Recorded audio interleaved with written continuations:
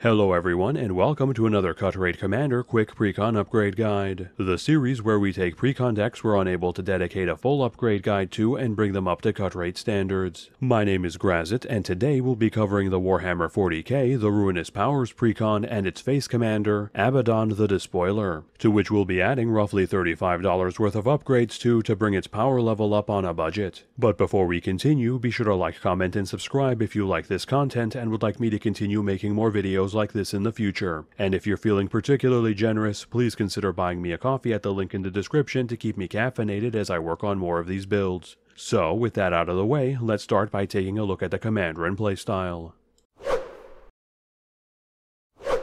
Abaddon the Despoiler is a 5/5 Astartes warrior with trample that costs 2 and Grixis and has the following ability. Mark of Chaos Ascendant. During our turn, spells we cast from our hand with mana value X or less have cascade, where X is the total amount of life our opponents have lost that turn.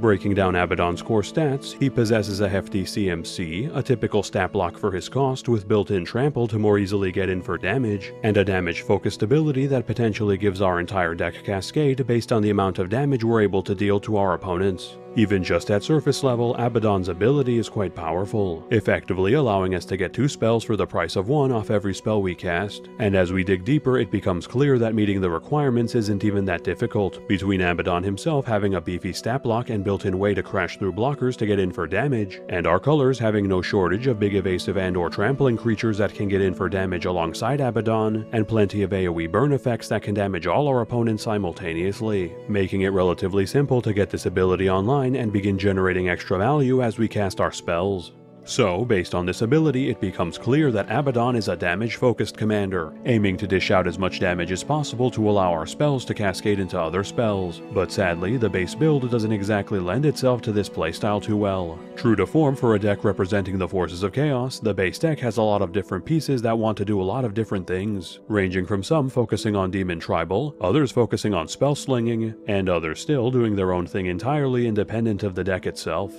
And while Abaddon, the champion of Chaos Undivided that he is, does an admirable job at leading this warband under one banner, with a bit of refinement we can make his job a lot easier and the deck as a whole more effective. Firstly, we'll be keeping the larger evasive members of the core build that can reliably get in for damage, and swapping out the more unique members that will find better homes in other builds to add in passive and repeatable sources of AOE Burn, which will more reliably allow Abaddon to grant cascade to our spells, which in turn will get us even more burn spells from our deck to torch our opponent's life totals even faster. And to take advantage of all the cascading we'll be doing and damage we'll be dealing, we'll be adding several payoffs for both to net us even more value as we cast our spells from exile and burn our opponents. And finally, since Abaddon is such a critical part of the build, we'll be adding several ways to keep him alive, ensuring that he can keep cascading our spells for as long as possible. Now, let's not keep our Dark Masters waiting, as the Chaos Gods hunger for slaughter, and their champion, the War Master of Chaos and clone progeny of the arch-traitor Horus himself, Abaddon is more than willing to oblige them. And unlike his Primarch, he would not fail. Already, the shining beacon of the Imperium that was Cadia has been obliterated under the onslaught of his 13th Black Crusade, its fall allowing the Eye of Terror to grow unimpeded, spewing forth endless hordes of horrific daemons to consume entire systems, while he and his Black Legion push further and further into Imperial space, carving a bloody path to Holy Terra itself, and once its defenders have been slaughtered, he will personally rip the Corpse Emperor from his golden throne, succeeding where Horus failed and claiming the galaxy for the Ruinous Powers at last. So, now that we know a bit more about the commander and playstyle, let's jump right into the upgrades. Starting off with our creature upgrades, we'll begin by cutting some of the non-damaged focus entrants from the base build to make room for more AOE sources of burn. Unfortunately, that means the legends Karn the Betrayer and Lucius the Eternal will both be getting the axe here, each having interesting and unique abilities which sadly don't get their chance to shine in this build and would be better served elsewhere, making room for the AOE Burn-oriented Loyal Subordinate and Thermo Alchemist, whose repeatable AOE life loss and burn allow Abaddon to reliably give our higher CMC spells cascade, boosting the deck's consistency considerably. The same goes for Tallyman of Nurgle, Aspiring Champion, and Chaos Terminator Lord, whose Death Matters Draw, Demon-themed Self-Polymorph, and Double Strike granting would all find better homes in Aristocrats, Polymorph, and Voltron builds respectively. being swapped out in favor of Keen Duelist, Dustmantle Seer, and Stormfist Crusader, which again add even more sources of AoE damage to the build to trigger Abaddon, while also serving as decent card advantage sources to help reload our hands with spells to keep cascading with. We'll then be cutting some of the spell-focused members of the core build, with Magnus the Red and Pink Horror losing their spots since this build doesn't have the critical mass of instants and sorceries to support their abilities, and honestly would find a better home in a build led by Magnus, with Rankle Master of Pranks and Tectonic Giant taking their place, each again providing our build with solid AoE burn as well as draw when they swing in to keep piling on the damage as they restock our hands. Great Unclean One is then the next entrant from the base build to get replaced, which one would think would actually be a good addition to this build with its repeatable AoE life loss, but since this occurs on our end step it makes it very awkward for Abaddon to take advantage of, so we'll exchange it for Spawn of Mayhem, whose AoE burn occurs on our upkeep to make it much easier to take advantage of, while its reduced spectacle cost along with built-in evasion and trample lets it come down much earlier than its predecessor and swing in for damage itself fairly reliably. Then pivoting from AoE burn creatures to Death Matters payoffs, we'll be scrapping Hellbrute, whose self-reanimation effect doesn't do too much for us in this build, and replacing it with Florian Voldarin Scion, who takes full advantage of the amount of burn we're able to dish out by turning it into card selection and impulse draw, letting us dig deep into our deck equal to the amount of life our opponents lost that turn and allowing us to cast the best spell from among them.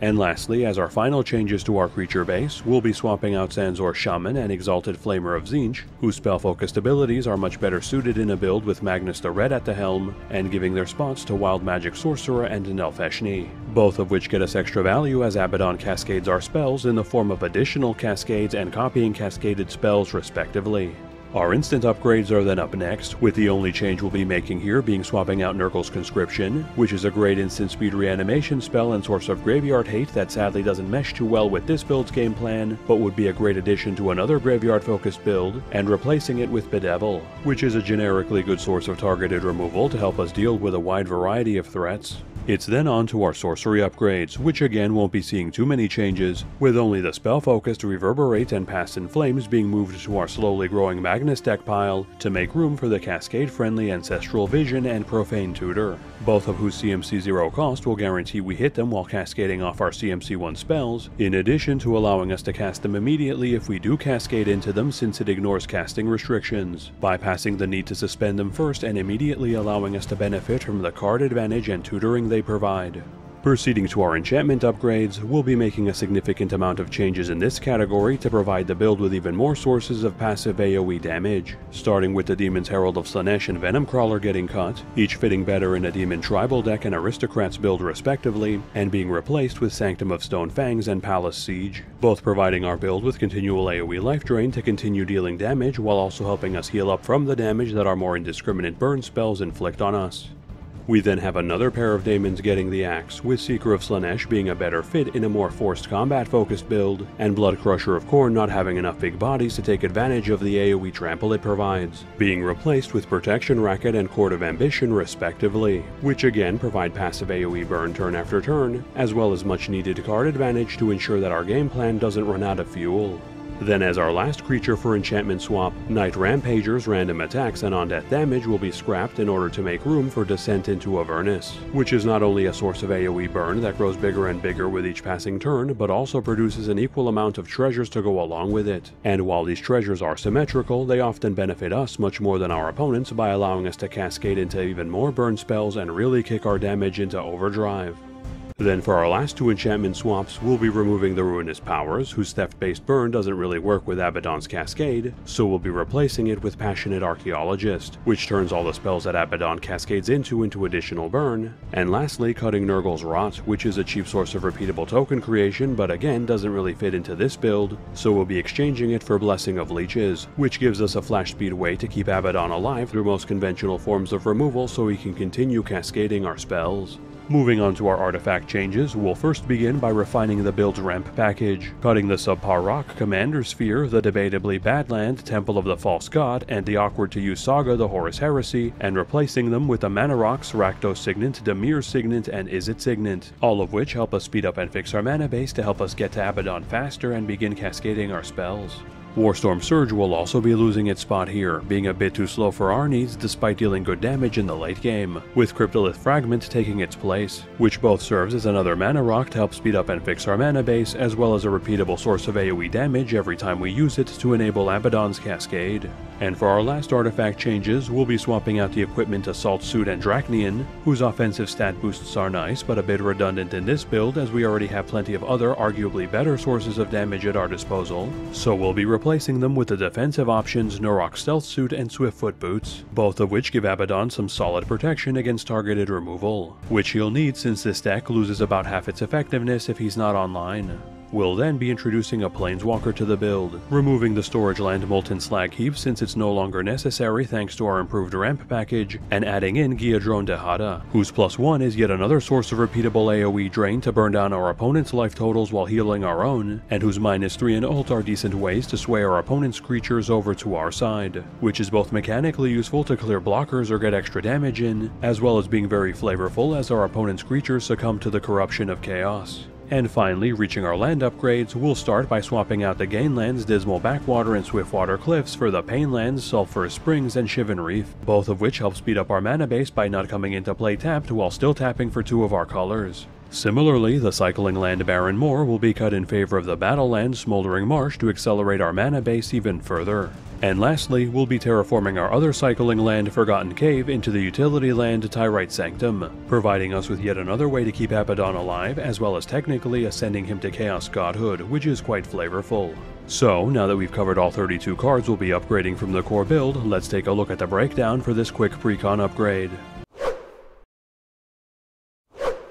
This deck currently has 25 creatures including the Commander, 9 instants, 8 sorceries, 8 enchantments, 13 artifacts, 1 planeswalker, and 36 lands. Looking at the stats that matter to our game plan, we have 18 sources of single target or AOE Burn, 10 creatures with built-in evasion, 5 creatures with built-in trample, 8 cards that either have or can grant Cascade, 6 cards that care about spells cascading, 3 cards that care about when we or our opponents take damage, and 4 sources of protection against targeting or destruction, giving our build plenty of ways to deal damage to our opponents either via burn or getting our creatures over or through their blockers to enable Abaddon's Cascade, additional sources of Cascade to give us even more free spells as we cast them, a decent number of payoffs for cascading spells and dealing damage to our opponents to net us even more value, and a handful of ways to keep Abaddon alive to continue leading his Black Legion for as long as possible. For general deck stats, we have 13 ramp sources, 15 card draw sources, 10 targeted removal sources, and 5 board wipes. Our draw sources being high since a few of them are situational, either forcing our opponents to take damage or let us draw, while our ramp removal and wipes fall within more typical numbers.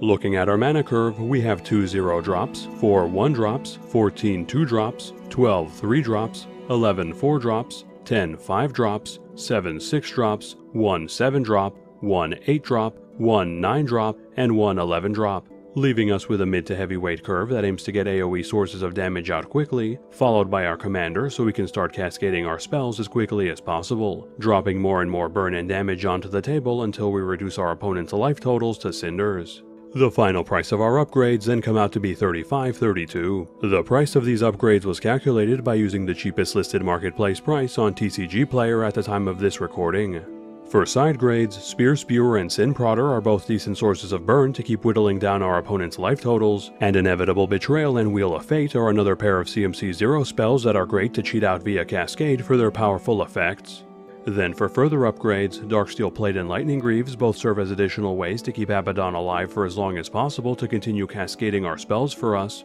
Rakdos Lord of Riots is a powerful damage payoff that not only reduces the cost of all our creatures as we deal damage, but is also a massive evasive trampling beatstick himself. Twilight Prophet is a very solid form of passive draw as well as AoE drain that takes advantage of our build's high volume of high CMC spells. Prosper Tomebound is a decent source of draw and powerful payoff for cascading our spells to create treasures as we do so, and Naheb the Eternal is another spectacular source of ramp, generating us an insane amount of red mana on our main 2 once our AoE sources of burn are set up. And finally, the tutors Vampiric Tutor and Imperial Seal are both superb additions, allowing us to perfectly set up our next draw or next spell to cascade into depending on what we need. And with the recent reprinting reducing the price of Imperial Seal from $600 to the bargain price of $80 instead, making it much more reasonable, meaning we'll just need to survive off instant ramen for a week or two rather than 2 months.